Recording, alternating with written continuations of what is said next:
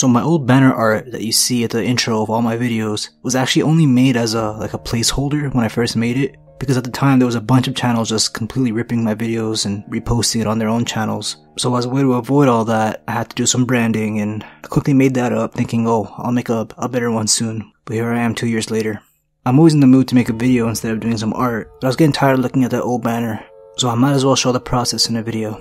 I'll go back to a regular topic next time.